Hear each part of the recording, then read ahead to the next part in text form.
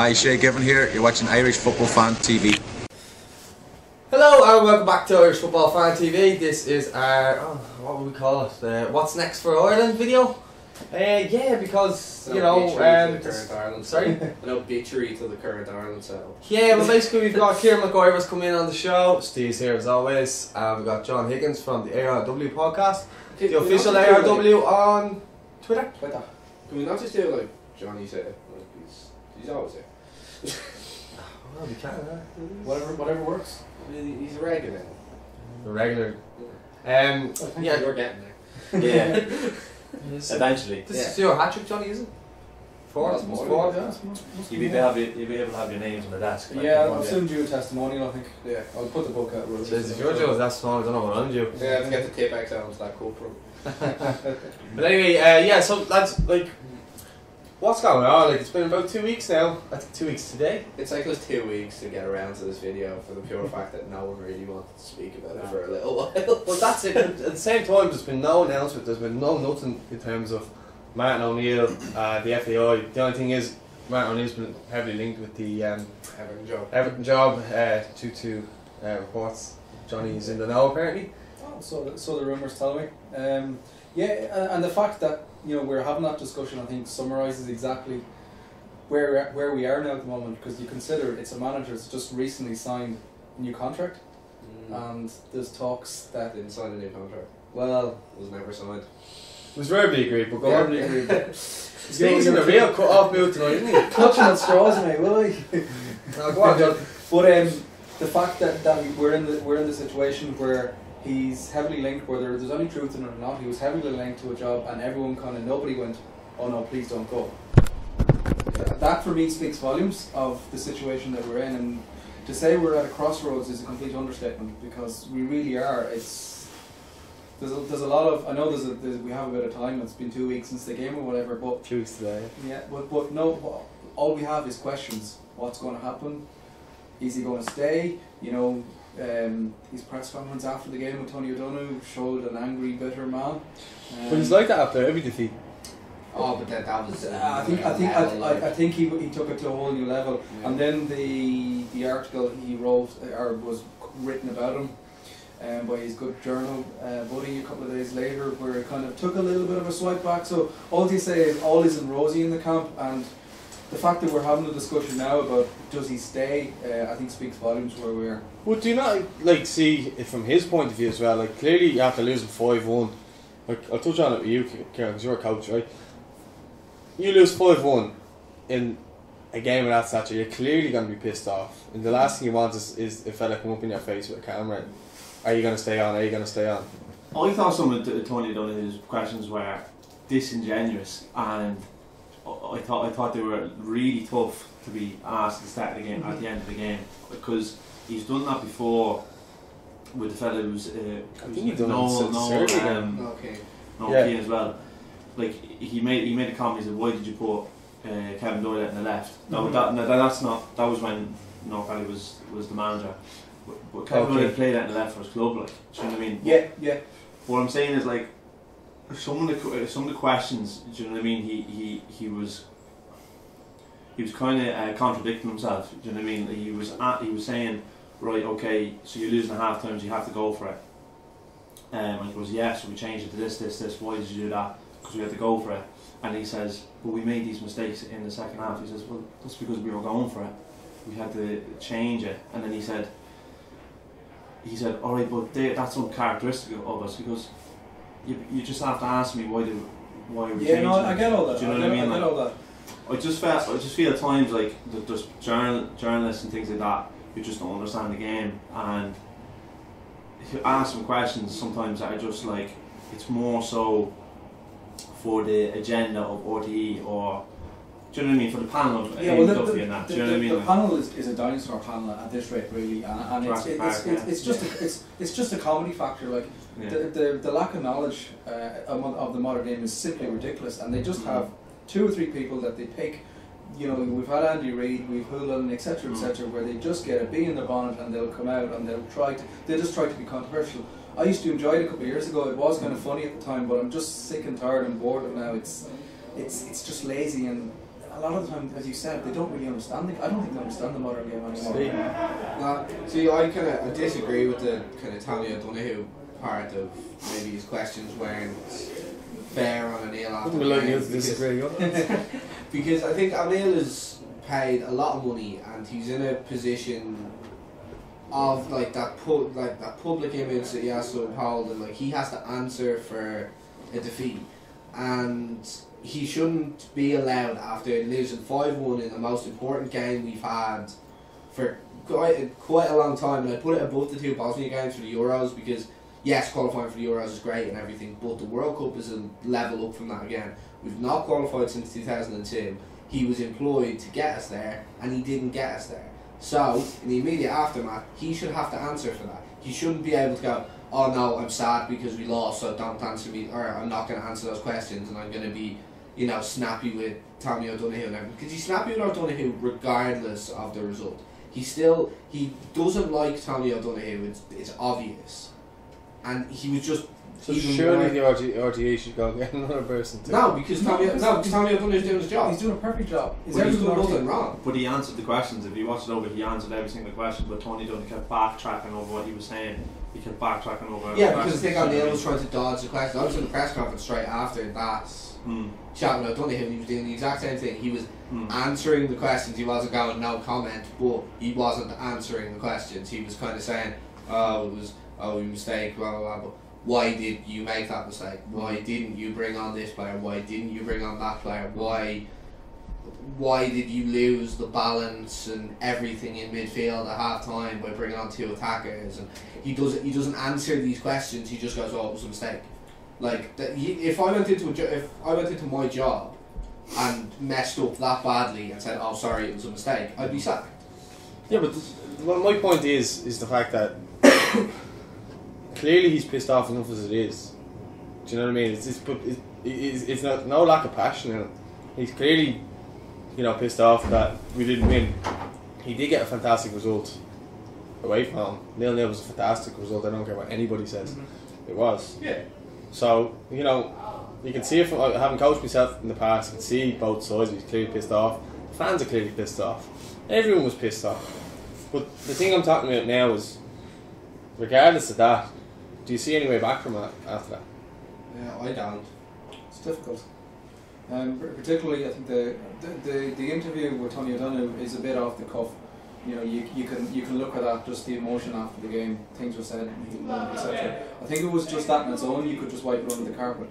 For me, it's the follow-on article the next couple of days where he's playing the victim card. I think that to me shows a little bit of a sign where, you know, things aren't rosy here, and there's a lot of stuff to be improved on if he is to continue.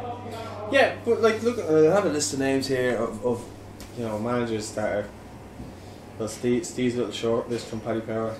Yeah. Favourites. Roy Keane's the favourite. I mean, if he comes in, what's he going to do different to O'Neill? Nothing really.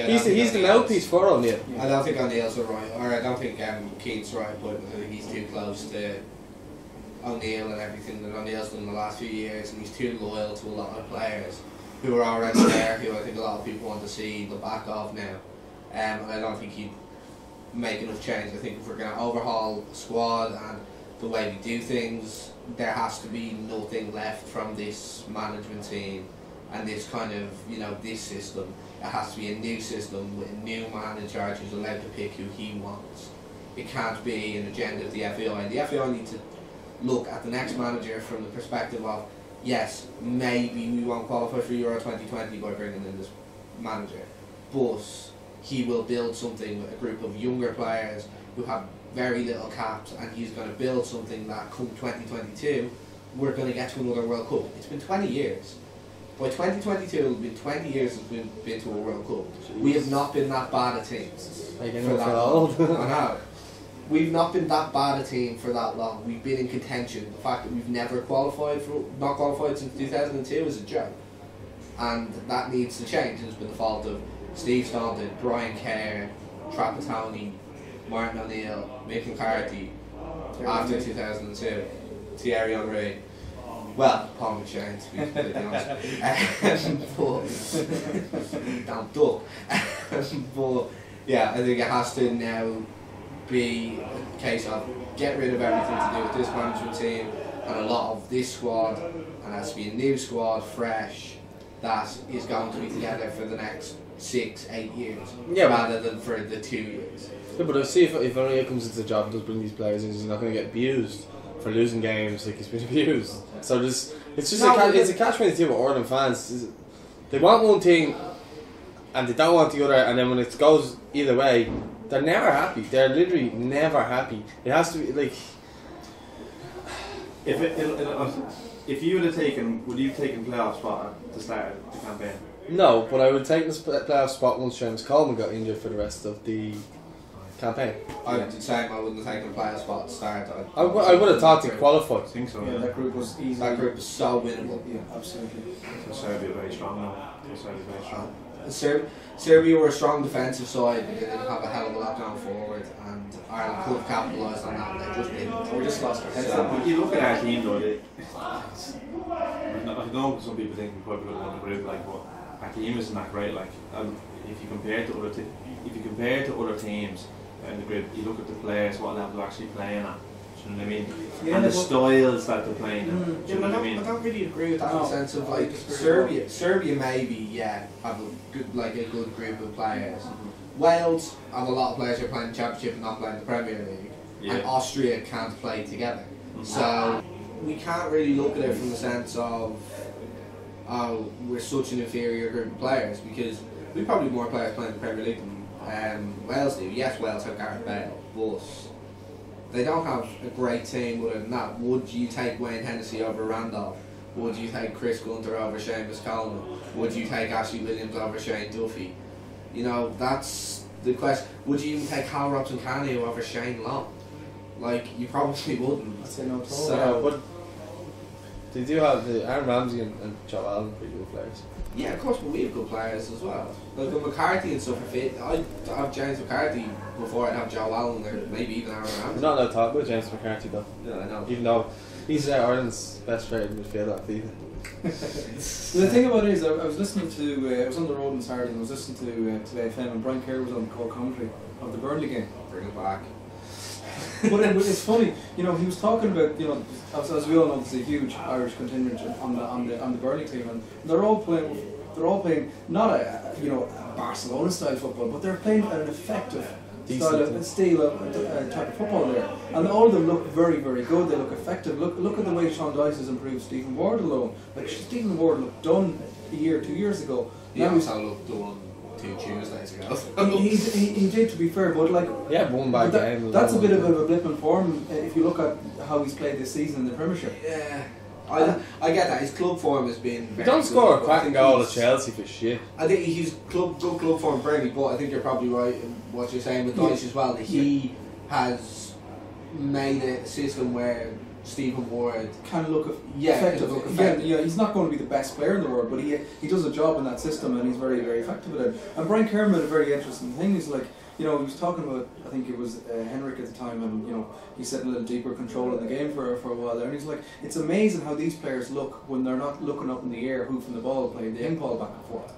And like, that was it's one of those things that you hear and you're like, oh, you know, the penny kind of drops. Like, I'll argue that I've been saying that since the start. Yeah, I know, we all have, I think. And like, the thing about it is, I won't argue that current bunch of Irish players are the best, most skillful players we've ever had. But they're by certainly not the worst type of players that we've had. And there's a lot of effective ball playing midfielders in there that we didn't make advantage of. And that was one of the things that I was so annoyed with the way O'Neill went gung-ho at half time. There was no reason to do that. Like, if you're making a change, it's complete panic. Yeah, if you're making a change, it's put Long on, go 2 up front, and put Brady back left back.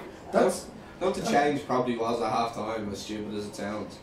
Is probably not change anything and just tell the players the ball's not supposed to go in the air, it's supposed to go on the ground. Yeah. And but when you have Darren Murphy playing up top, well, yeah, but Darren Murphy can play if he gets the ball into his feet. But if you're receiving balls from the chase behind, you may as well have Shane Long or a horse playing. Yeah, like, you just have something to run on.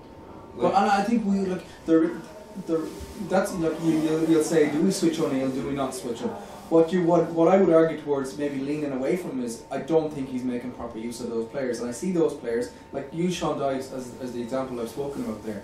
them players look effective, and they're a very, very difficult team to beat. And like, there's no reason why they can't play like that for Ireland. But And Duffy has a looks very brilliant. good distribution. He looks amazing on Brighton on the ball at the back. Ciaran, you're sitting there seeing. No, I'm not seeing it. I'm not seeing it at all. Like, no, but I can see what you mean. Like apparently, they adapt to different games. You know what I mean? Like the way they are. But there's a massive difference between club football and in management. Agreed. Like when I was when you're doing your badges and that, you learn that systems take months and months and months to develop with a team, and you can't just switch it and change it. Do you know what I mean? This whole thing of like the Irish need to have young players and to develop a system. It doesn't matter. You're only going to have them for 4 or 5 weeks of the year. It's just never going to happen. Your agenda as a manager is to get results. That's why there's such a drop off between the academy in Ireland and the highest level. Do you know what I mean? Because the manager of Martin and Nealon, whoever it is brought in purely to win. That's it. It doesn't matter how. That ethos needs to change. But it's impossible because if I'm coaching in Ireland and I'm bringing up next whatever Robbie Keane or whatever, first thing that's going to happen is he's going to go to England. When he goes to England, he's going to go to the academy there. It's only English and Irish players in the academies. I'm sorry, Scottish, Welsh. They only let in the academies till Irish and British. Basically. up to about 15. And then what happens is all these foreign players come in. So what happens is by the time you're 18, you're not going to make the first team. So what you do is you get shipped down to League 1, League 2 and Championship, where the manager is only going to be there for maybe a year and he has to win. So that's where it's long ball, this kind of system plays. So Irish players, you look at our team now, are in those systems where we're playing in West Broms, Burnleys, all these different types of teams that play these types of football. I can't, as an international manager, change that. Do you know what I mean? I can't bring them in for a week of the year or 2 weeks of the year and get them all to play possession football and develop them, because I just don't have that time. Yeah, but I think you can. But That's I think you can. Yeah, it is. But I think you can do that in the sense of it's a longer term thing. But that these players are all, for the most part, coming through at least at 21s and 19s for Ireland at this point. Yeah. That's where it needs to become a system where at 19s, at 21s, at senior level, even younger 17s, 16s, the system is the same, the way they play is the same, the way they train is the same, everything is the same. So regardless of where a lad is playing club football or anything, the system he's playing in then, he knows when he comes into Ireland, no matter what age group he's at, he is playing in a certain system, this is how we play football, and you just do that and it continues. And yes, it takes 4 or 5 years to really implement that and get it going properly, to see the lads who, when it starts, or maybe at 19, to come to the senior team. But that has to happen. We can't, if we continue to just go short-termism and just bring in players to win now at the levels, at 21s, at senior level, at 19s, that we need to win games and we might not play good football, we need to win games. You watch the 17s in the Euros in the summer, they played really good football. They played really good possession football. They spread the ball about. They played attacking. They had, they had, and they have good players like Aaron Bolger. Aaron Bolger at Shamrock Rovers especially has come through since then, and he's been, for me anyway, in the second half of the League One season, he was the best. He was the best midfielder in it. He was unbelievable. He looks like an Irish version of like a Luka Modric or something in the way he plays, and he is the player that we never produced before. He's that type of player. So, at a certain level of our underage system, they're getting it right because we're qualifying for tournaments. Even look at the 21s. The 21s are in a good position to qualify for the next Euros. So, it's there. The system's there, but it needs to take that next step, and the senior team need to adopt that same mentality of, right, yes, it's going to be a few years in developing how we play. Because it takes 5 or 6 months with a club team. It might take 2 years with an international team, but it will work if you do it. Plenty of countries have shown it. Germany have shown it. Iceland have shown it. Where if you develop a certain way of playing, regardless of if it's a positive or a negative way of playing, it will work eventually. Yeah, no, I'm not disagreeing with that, because the youth system, like in terms of the way that they're coached, is fantastic. Because I know that for a fact. And when the players are playing in Ireland, so if they're playing for Kevin's or Francis or whatever it is, the Irish team has so much more control over the players, do you know what I mean? And a lot of the Irish coaches learn from the FEI how to coach and the systems of play, so it's very much identical. You know, in Shelburne, a lot of us coach very similar. But what happens is, once you go across the pond, the international team have so little say and control over what you do. Like, of course. Like, I know lads who play for Ireland, and nowhere of life they've been told by the clubs to tell the international team that they've been injured. Do you know what I mean? So they don't turn up. Do you know what I mean? Like, it's just secondary. That's the way it is. Like, it's seen as complete secondary. Roy Keane even said, he said, lads, international football isn't as valued to lads. Well, anymore. Ferguson was notorious for that at the same time. Yeah. Roy Keane, Ferdinand, he his players were always in for Paul Scholes were trying to make international football at 28 or something. Like. Yeah, but they were playing. Probably. Yeah, no, he probably would have stayed. Anyway, it's time, but that's all I'm saying is it's time, and it's on-field time that you need with the lads and contact with them, which is so difficult in internationals. You know what I mean? Well, I think Shamrock, I think the kind of model Rovers have now adopted an underage level where it's very centralised and they've got a complex and everything for an academy, and that is their own and everything like that. If other clubs in League One continue to kind of develop theirs in the same way, and obviously it doesn't have to be to the same extent, but that every League One club's developing that, I think less players will go. I think more players will see, right, I stay in Ireland until I'm 19, 20. I develop here, I get an education, I play at underage for, I'm probably playing senior games in League One at 17. So they're getting first team exposure, they're playing in Europe, everything like that. I think if the systems and the kind of underage systems are in place in Ireland, less players will jump across the water. So yes, players still will, but I think a lot more will choose to go, right, well, I'll stay for an extra year, an extra 2 years, because I'm getting good coaching here, I'm playing senior professional football. Like the FAI just need to give more funding to League of Ireland, and then it's more of an appeal, because if you're thinking to yourself, right, if I get across to England and I move up through the leagues, or I start in high league, the chances are I'm going to make money where I can retire at the age of 35. If I stay in this country, I'm going to have to work when I'm done. You know what I mean? And that's the difficulty for lads transitioning into a normal job. Of course. But yeah, definitely, I know what you mean. Well, I was going to say, it's not only that, but it's also it's that split between the academy and the underage setup towards the first team. At the moment, there's a massive bridge there, and they couldn't be any further apart, because unfortunately the way we all are in it's society, it's modern football. Everyone wants results now, and there's no time being given to continue that process, which needs to be done. Premier League's a prime example. It is. Chelsea are a prime example. Well, look how many players they sign, and their loan system is just a farce, really. But like you look at so many managers that are, we'll talk about Allardyce later on, but that type of a mould of a player, or of a manager, beg your pardon, and it's so focused on short term. Like, they do a job, they have a short term goal, and then they finish and they leave the club in a jock and they don't care, and on we go. And that's like, if we are to be successful and to continue on all that work, the manager of the first team has to either be heavily involved with the underage system, or be the same person, or whatever sort of bond you are. That bridge has to be narrowed. And you look at the successful teams like you mentioned there earlier about Iceland, Germany, etc. That's all moulds where they've solved that problem, and they've fixed it. You look at the contrast with even England still have that huge problem, and they've now. The only thing is, England have now fixed. England have now, by all intents and purposes, obviously we have to wait and see if it transitions to senior level. But the success they've had in the last year or two at underage level has been unprecedented for an English thing, and that's St George's Park was opened. They centralised their coaching more. They centralised everything more, where the players are in for longer and everything like that, and it's worked. It's worked perfectly. And you now see a player you see Phil Foden, who's only 17 years old, and he's coming on the Champions League for Manchester City, who are top of the Premier League. And that's not because City have no players or whatever. City have how many attacking midfielders, but he's still giving them a chance because he knows he's good enough. And the way the Premier League have brought in the rule with the kind of more English players and everything like that, it now means that those players will eventually get through into the first team.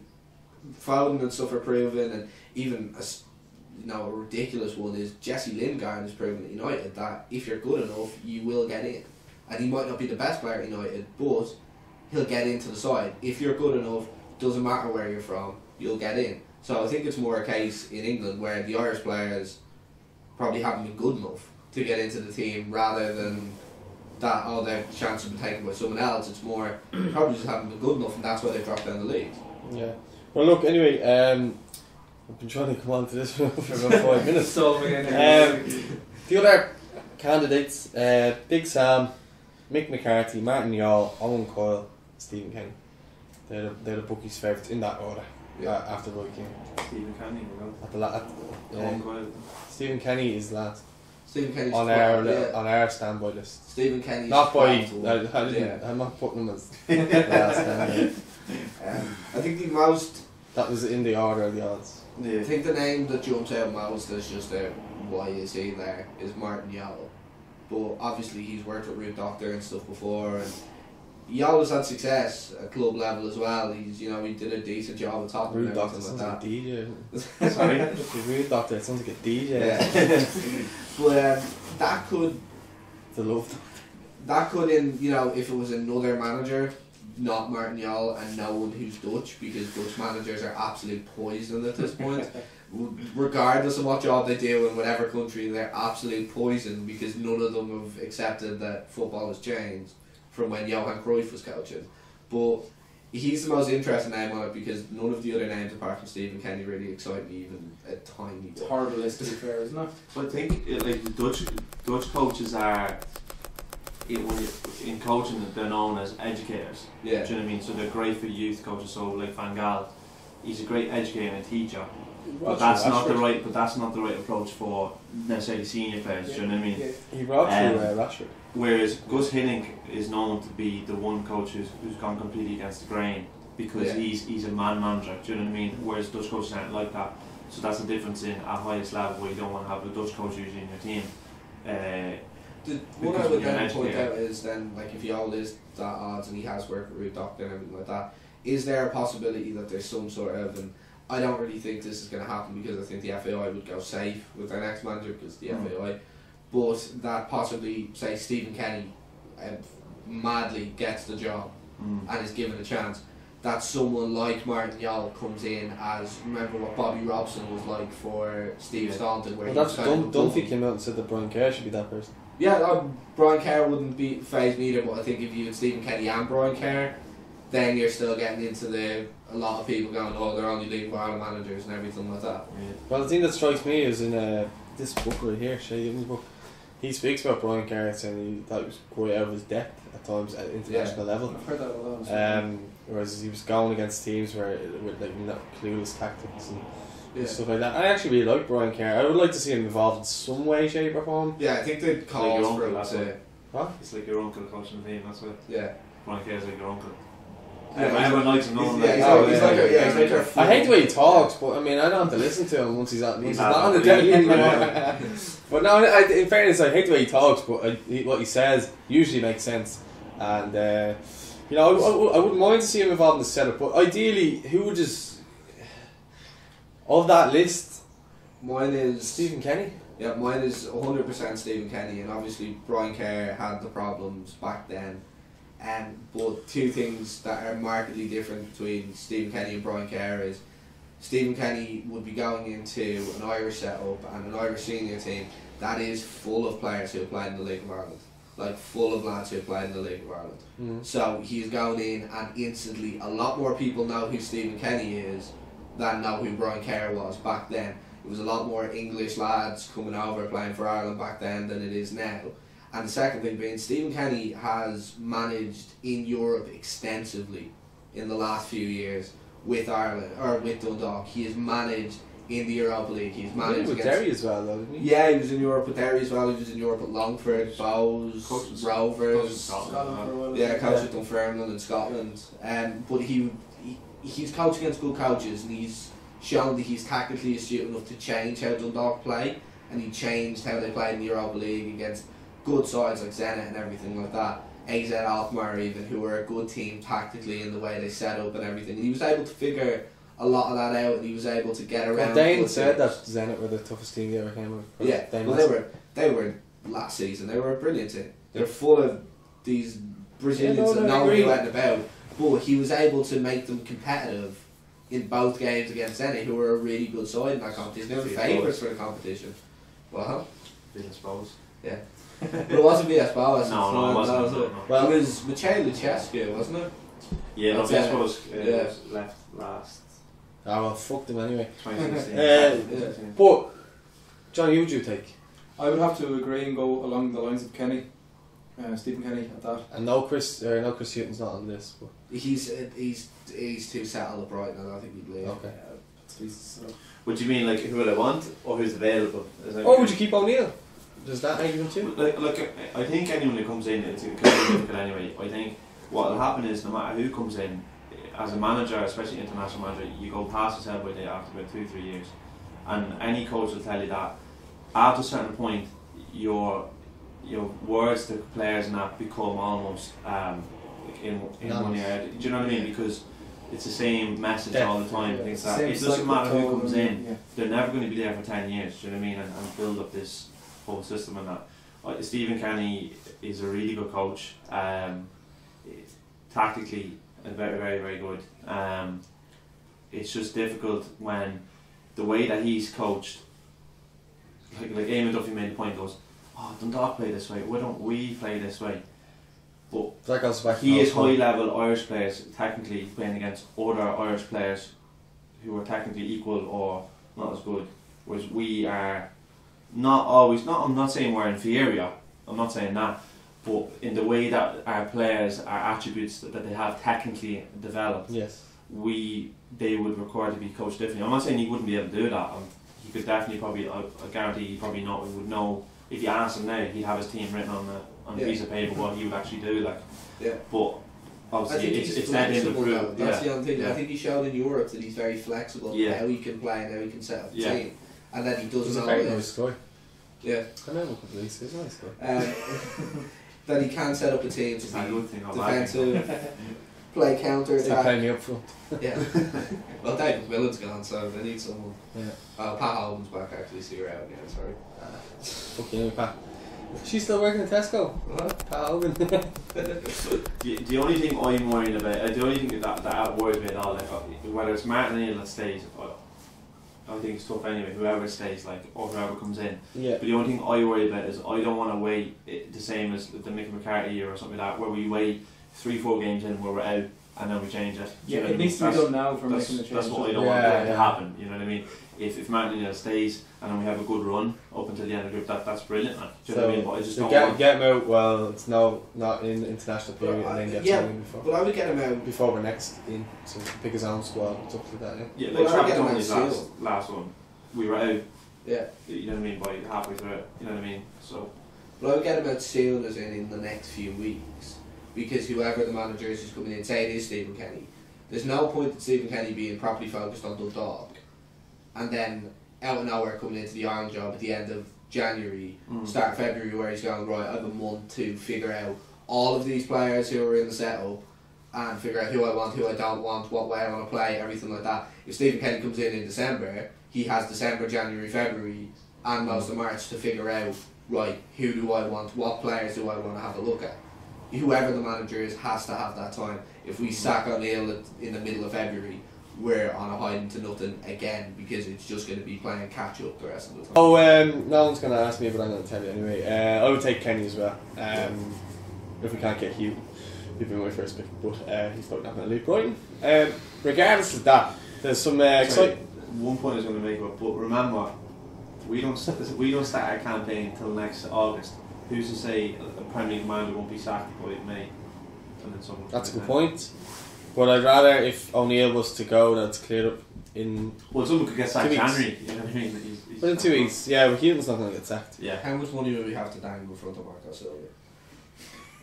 Like how much money? I don't know. Everton. Can Morris McCabe's settlement be what we pay Marco Silva with for a campaign? He's very rigid.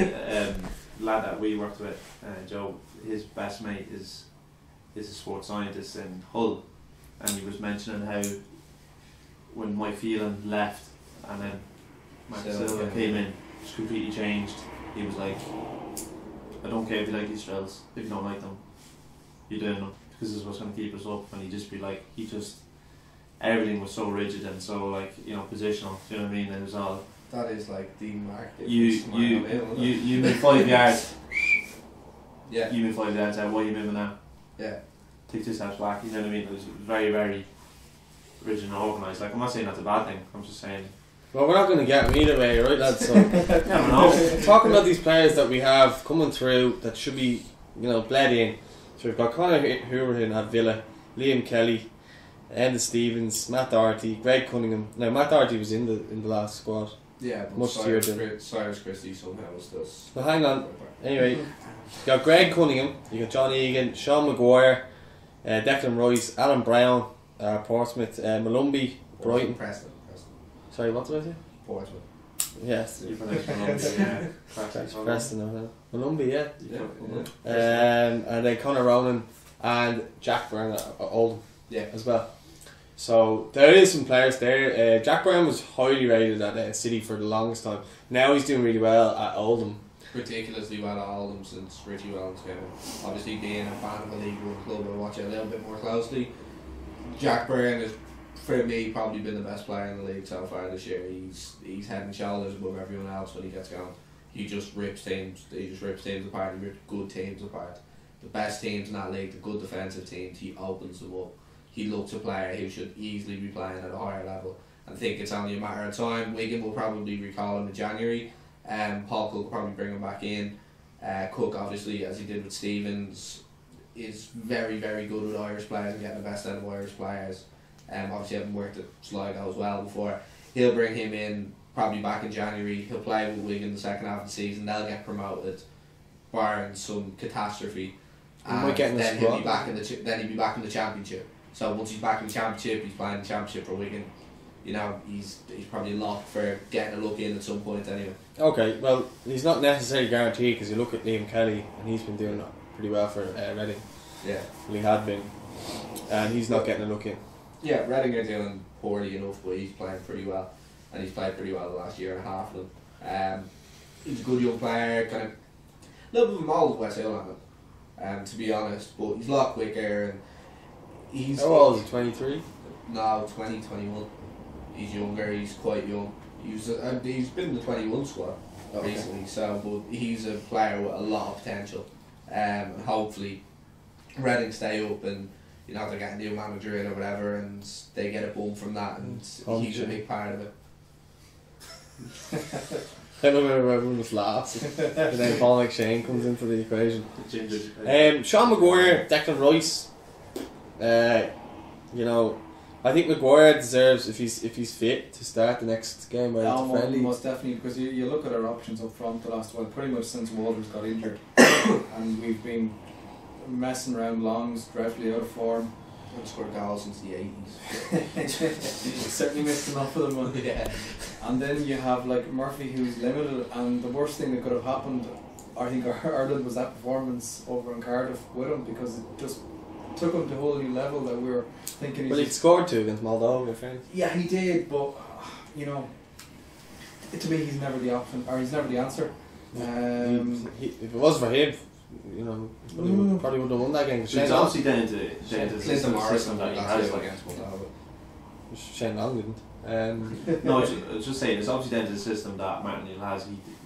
Because he has so little time to change it, he trusted him because to lead the line. Do you know what I mean? It's very much like Trapattoni, where he never really changed the team, even though players were doing well outside it. Yeah. Because the lads knew the system and understood. He refused to bring Coleman. He didn't bring Coleman to Europe. Like that's the reason why every time Ciaran Clark was getting it, he was just pinging it straight across him. Because obviously the system, the goal was every time you were getting it, you're trying to hit Murphy, and then he's playing it off to James McLean to try and get him behind. Like, and that's obviously just what they were doing. Why did I add with Seamus to come back on that list?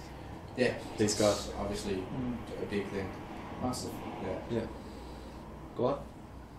No, I was just saying that's probably why he didn't change it. Do you know what I mean? Why he I just think he didn't have time to change it. He's so limited as a player that it's very difficult. Yeah, no, I'm not disagreeing with you at all. Like, Steve, yeah. I know you're gonna get a hard on now because I'm gonna say Enda Stevens.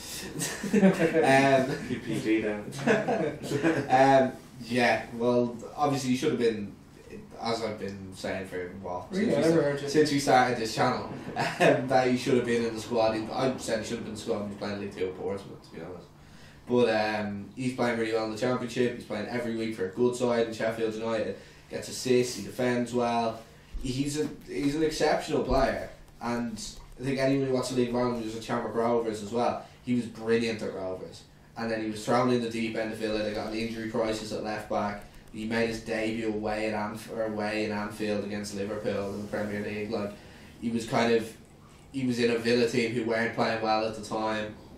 And funny thing is, Martin O'Neill might have actually given him his debut for Villa as well, and he knows him and he signed him, and he still wouldn't bring him in, even though he's probably been the form left back that could play for Ireland for the last 2.5 seasons now. It's mostly just the level he's playing. Of course. I don't think realistically he was ever going to be called up in League Two, but at the same time he did call up David Ford when he was at Portsmouth last season. And he got game time. Yeah, I think it's different with the keeper though. Yeah, of course it's different with a keeper, but I think at this stage, obviously you said Stephen Moore earlier in the video, Stephen Moore's playing well for Burnley or whatever, but Stephen Moore's 31, 32. Yeah, no, I get that. It's time to kind of go, right, thank you for all your service, you've done really well, but Cunningham and Stevens are here, they're about 26, or Cunningham's 25, Stevens is 26. Get the two of them in the squad and just let the two of them fight it out.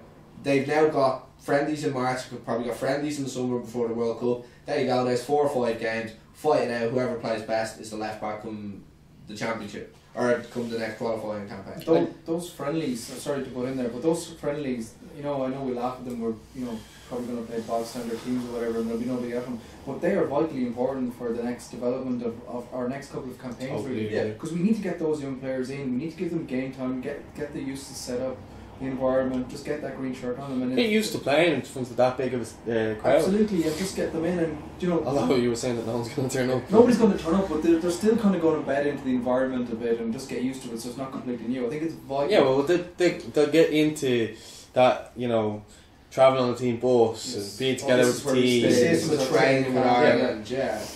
Well, that's what needs to happen. Yeah. So I think the only person who's going to bring these players in is a new manager. Is Kenny. Yeah, well, I think a new manager has to look at it, but Kenny probably will.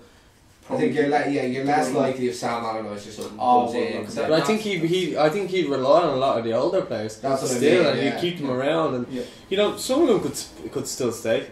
Oh yeah, like I'm not saying every single player in the last squad should be chucked O'Shea should probably say see you later, sayonara. Glenn Whelan, Paul McShane. Higgins in the last squad. Who else? They're kind of all hanging on like some players like that. O'Shea are hanging on like Shea Given in the Euros, like and Robbie Keane. Like, I say Ward as well, and I know I keep banging on about. I don't think he's done. But I don't think he thinks he's done. But at the same time, I think those two left backs are probably better options in the long term. What's the point of playing Stephen Moore for 2 more years? Suddenly, them two lads are 27, 28, still have next to no international experience, and then you're coming in and one of them has to play. So you may as well just get the two of them in now, and they have experience, and yes, they'll make mistakes, but I'd rather have a lad who's 26 making mistakes than a lad who's 32 making mistakes. But I don't think that's down to the manager, I think that's down to the FAI, because the FAI is going to say to the manager whether the objective is to qualify and win, or to play a certain way. The objective is always going to be to qualify. Yeah, but you know what I mean? Like I'm saying, like, if you're a manager now, if I'm a manager now, and I'm trying to keep the same team, but next thing Stephen Ward's having a blinder like he was at the start of the season with Burnley, are you just not going to play him? Yeah, no, I get that, and it's the whole everything short-term approach versus, you know, the long-term plan. Yeah. You can't have a situation where you go to manager, look, I want you to get blood all these players, I want you to do this, and then have a whole uproar if we have a couple of bad results, and then next time you're sacked and you're back to square one again. Yeah. It's important that if we are going to take the long-term approach, that we have everyone, and fans included, have a bit of patience, and like they're young kids coming through, there's going to be boo-boos, there's going to be bad results, there's going to be mistakes, but that's all part of the process, and you have to look at that long-term option. That's key, because if we keep going by with a manager for 2 or 3 campaigns, like we've been the last couple of years, we're just going to continue in their role, we're going to continue having these conversations, and we'll never really get anywhere. Yeah, and there's good players. These are good players as well. These aren't players who need loads of development. These are good players who have a little bit of experience, can be good players in this team and be improvements on what we have. That's the thing. It's not as if we're going. Some of them can play in the Premiership next year. Yeah, most definitely. But that's what I'm talking about again. Once again, contact time. Now I'm coaching Cunningham, wherever it is, and I'm teaching the system in which I want him to play. He's with me for a week, and next thing he goes off to whoever it is, the person, whatever, and they're trying to survive, and they're going long, or they're just sitting the whole game. Do you know what I mean? And it comes into me. That's the thing that Cunningham and Stevens at this point in time are perfect to have been brought in, because Stevens is playing at the top of the championship. They're winning loads of games. Preston are playing top championship. They're winning loads of games. So it can work and bring in those players. But it's down to the agenda of the clubs that they go after, of course, because obviously we're talking about the championship. The teams top championship doing really well and playing great football.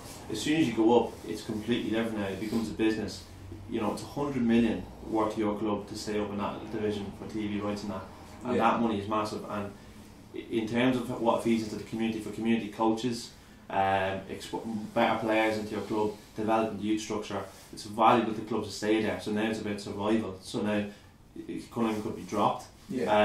Someone else could be brought in. Well, the only thing is, or the system changes. If Cunningham's dropped, Kevin O'Connor comes in. He's on as well. So like you look at Huddersfield. Huddersfield played some decent football last year now, but you look at them against City the weekend. It was just surviving. It was just, let's just say. You know what I mean? It's down to the exposure that you have with the players and how long you can get that drilled into them. Whether that's 3 or 4 years, that's fine by me.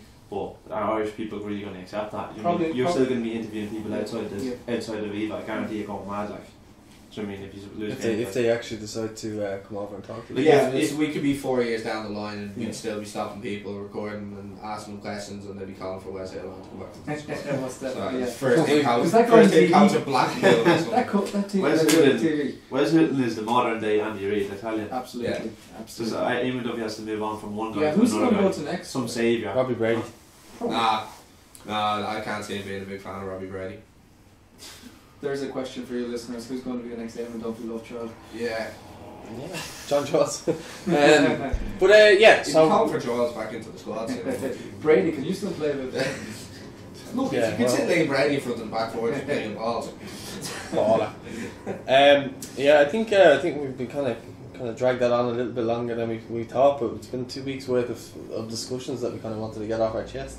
Let us know your thoughts in the comments, and if you have any other opinions, get in touch with us, or if you would like to come on the couch, get in touch. And also, we're aiming for 1,000 subscribers before Christmas, and we're at 860 now, so we only need 140.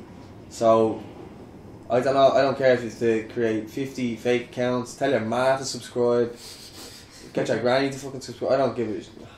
Just subscribe and get us there. We're gonna have a big Christmas giveaway. We've got prizes and stuff like that. So the quicker we get to 1,000, the quicker the giveaway will happen. Hoping to get done in time for Christmas. People can have it as presents. So there you are. Thanks very much for watching Irish Football Fan TV. Thanks very much for coming on, guys. #3 in the students.